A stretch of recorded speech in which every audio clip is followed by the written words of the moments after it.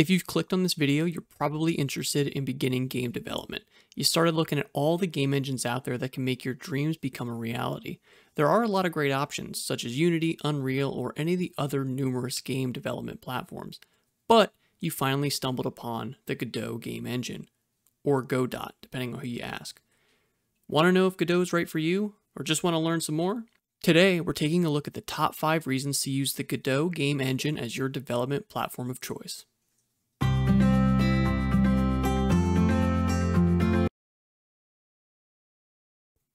To start off, the Godot editor is an incredibly small download compared to a lot of the other engines out there. Godot 4.1 clocks in at just over 51 megs. This means that we can almost immediately start programming and we don't have to wait through a lengthy installation process. If we don't want to grab it right from the official website, Godot can also be downloaded through Steam, the Epic Games Store, and itch.io. Installation is a breeze, so you'll be up and running in no time.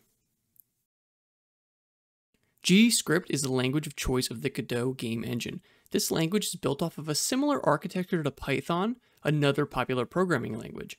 Now, this is an extremely simple language and is really easy to get started with. Rather than being bogged down with having to juggle semicolons and brackets to organize our code, the syntax in GDScript relies on indentation to dictate functions and loops. This means that a programmer can rapidly create large blocks of code in an efficient manner. Additionally, there are a ton of great built-in libraries and the language is very well documented, which makes learning a breeze.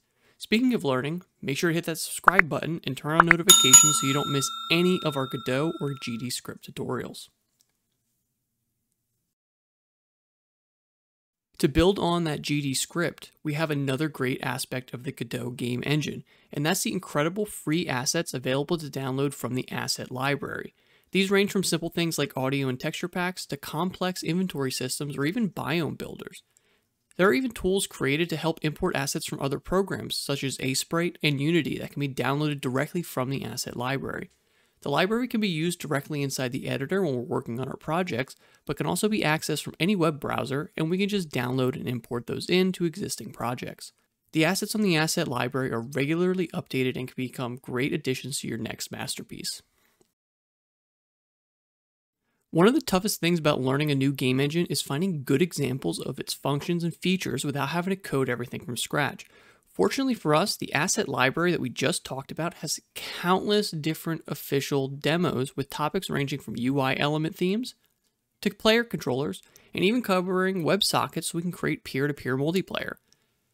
If the official demos don't have everything you're looking for, they work as great building blocks for your next big game that we can add on and utilize later. Looking for something that isn't an official demo, the asset library also has a huge amount of community created demos that can be downloaded and used as well. Need a little bit more help than scrubbing through the documentation or playing with the official demos, or maybe you just want to bounce ideas off of other game developers? The Godot Game Engine has a community built just for that. There are a few different outlets for community interaction, and a more complete list can be found on the official website under the Community tab. Firstly, the Godot Discord has an active community and have different channels to help out on different topics, including just general programming, visuals, UI, or animation. The users in the Discord are very attentive to the messages that are in there and always give great advice to the questions that they're asked. Another outlet for user interaction is a community forum. The forum is back up and running and acts as another location to get help, share ideas, or talk about all things Godot. Lastly, Godot has a passionate and knowledgeable group of YouTubers that constantly upload high-quality content for the Godot game engine. These videos can act as a great place for inspiration, to learn something new, or just consume content and show support for the community by watching, commenting, and subscribing. These are just 5 of the countless reasons to use the Godot game engine. Be sure to check out the links in the description to visit the official Godot website to learn more and get programming today.